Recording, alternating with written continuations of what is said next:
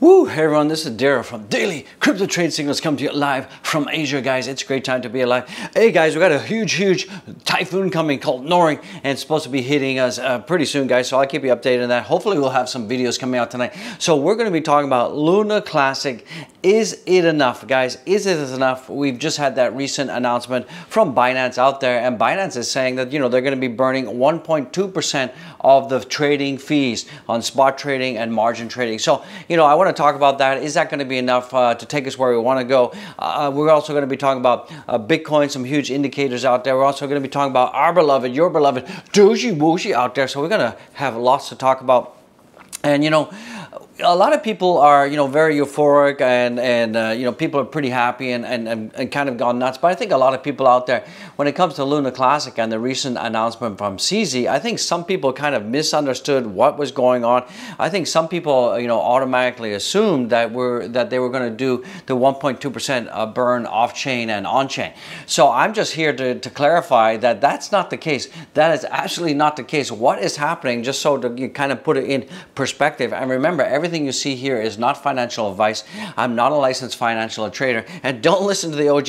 Listen to yourself. You do you out there. And remember, you know, cryptocurrency is you know, very risky and highly volatile, and there's a good chance that you could lose all your money out there. So, guys, you got to do your own research, all that kind of stuff. So, you know, yesterday we did see that Luna Classic was up like 50%. Woohoo! So that was pretty good. You know, if you were able to get in the bottom and sell at the top, you made a hefty 50% gain. So that is not bad for a one day gain. We did see that Luna Classic has climbed from the 39th spot to the 31st spot according to CoinMarketCap. So that is pretty cool beans. And you know what you guys need to understand, I don't want to be repetitive out there, but the 1.2% tax is on fees, is on trading fees. It's not on the volume, guys, it's on trading fees. So just keep that in mind. You know, take that with a pinch of salt. And you know, if we take a look at you know, the price of Luna Classic right now, we're seeing that the price of Luna Classic right now is 0.00002944. Yesterday, you know, after the announcement, we did have a high of 3293, so around about 33. So we have actually come back down somewhat from that perspective, but you know, is this sustainable? We are seeing right now that the 28 level is holding, so that is pretty good. But is it sustainable? Is it enough out there? From my perspective, I think that, you know, the dust is going to settle, and I think that we could retrace down back to around about 26. So I'm looking at the chart right now. I think that this is a bit of a FOMO pump out there. Sure, it's good news, but a lot of people are going to be realizing when it comes to Luna Classic out there that this was just a little bit of a FOMO pump. And you know, I think that we're probably going to collapse below this level here around about 28, and then we're going to kind of be range bound in this area here. So you guys just have to, you know, wait for that one, and we're probably going to be ranging in here for Luna Classic. So that's what I think is going to happen. I mean, don't beat me up in the comments, but that's what I think is going to happen for Luna Classic. You know, often when we have these big pumps, you're going to see that people did take profit, and that's why we're seeing this huge red candle. If it's sustainable, I hope it's sustainable. If you take a look at what's going on with the burns right now, we've got about 1.8 billion tokens have been burned. So we are seeing that the acceleration of the burn is happening. Hopefully this will have a you know, some input on the price, and we'll see the price going up, guys. So right now at the current level of burns, for us to, you know, basically burn our total supply, I think we're looking around about 16 years right now. So we're going to see the burns absolutely accelerating out there. So that is going to be cool news in the house. You know, if we take a look at the markets right now for TERRA Luna Classic, we'll see that Binance is still #1, and right now we're seeing that Binance is almost 68% of the total volume for Luna Classic is coming from Binance, followed by KuCoin, #3, Gate.io, Huobi, Crackalacken, KuCoin again. So you know, we are seeing that basically Binance is the king daddy when it comes to exchanges, and that's where all the Luna Classic is happening. So this is good that they're burning the fees, because we all know that this whole opt-in on the 1.2% burn when we had a 25% quorum, that ain't gonna work, guys. That ain't gonna work. So guys, buckle up, hold on. Let's hopefully this is sustainable. Hopefully we'll continue to go up.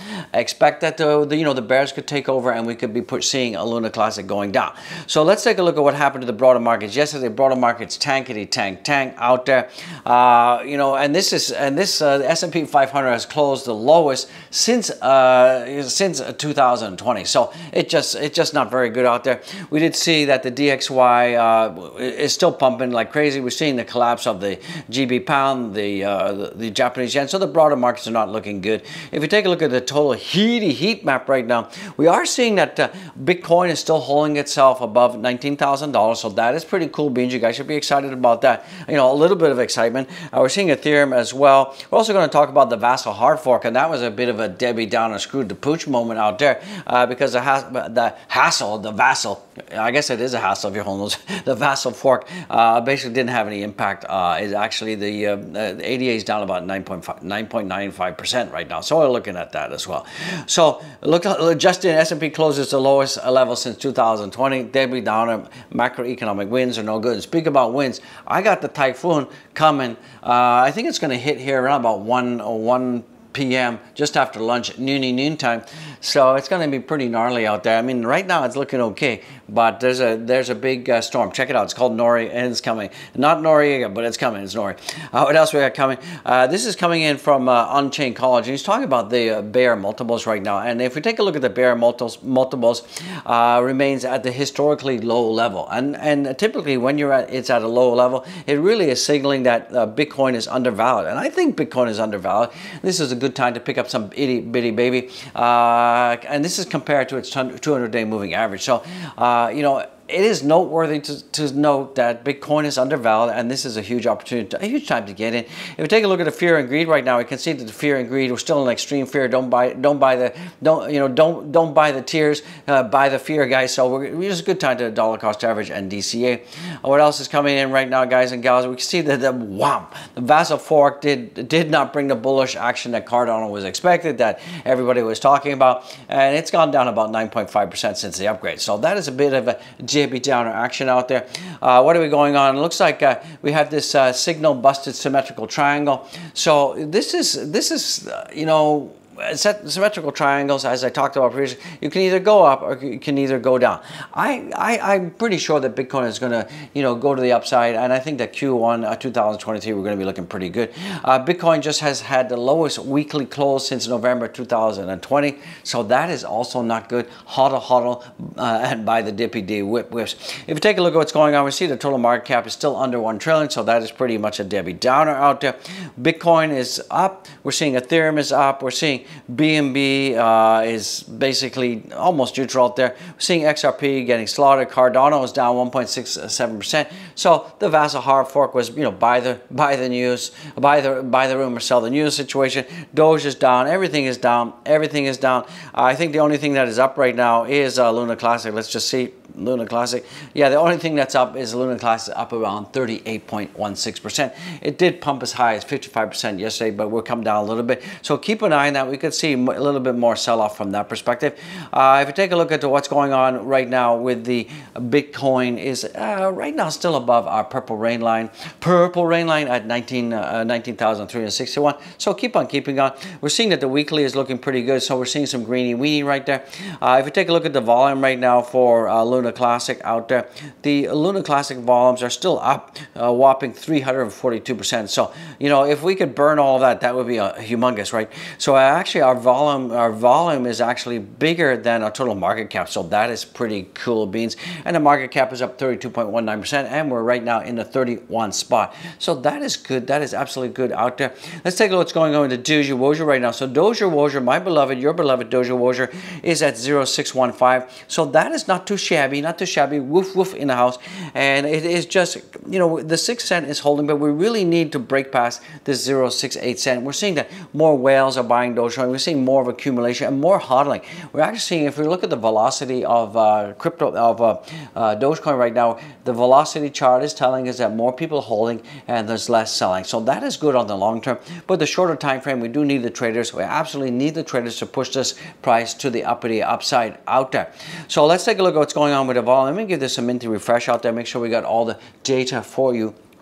We are seeing right now that the Dogecoin is just slightly up right now, 0.36%, so that is cool. And we're seeing the volumes about $319 million worth of volume out there. And we're seeing that the market cap is about $8 billion, slightly up right now. So from that perspective, it's still looking okay, but you know, we're just going flatline. Some people are saying that we could go down to 4 cents. It's possible, but I think that Q1 2023 is what we're going to be looking for. Let's take a look at what's going on with the Shiba Weeby right now. Shiba Weeby has been just doing a crabby walk. It's pretty boring out there. It's like watching paint dry.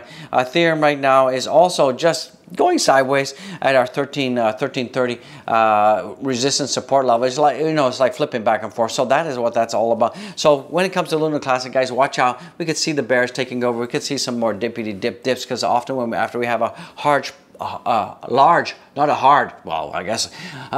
pump, we often see a reversal to the downside. So that's it for this video, guys. Don't forget to go and follow me on my Twitter. Right now we are looking at around about 4,737 followers. Let's get this up to 5,000 followers, guys. What are you waiting for? Don't forget to boop the like, smash the like, give super chats. I would appreciate it. Go down there, and something looks like this is called super thanks. I would appreciate it. Get it. You want it, I want it. And don't forget to get the links, guys. The links are right here. Send some Dogecoin our way. I would appreciate it. Send a tip. And also get the channel a coffee and become a Patreon member. And one other thing, you can get our Nano Ledger affiliate code is down there. And if you're not, if you don't have your crypto on a hardware wallet, you're missing out, guys. You're missing out. If you don't own the keys, you don't own the crypto, guys, and you are vulnerable out there. So get a hardware wallet. I would appreciate it. And don't forget to get the merch. And this is the OG, the Ric Flair of crypto, saying, woo, I love it, you love it. Let's get it, guys. I'll absolutely see you in the next one. Peace out.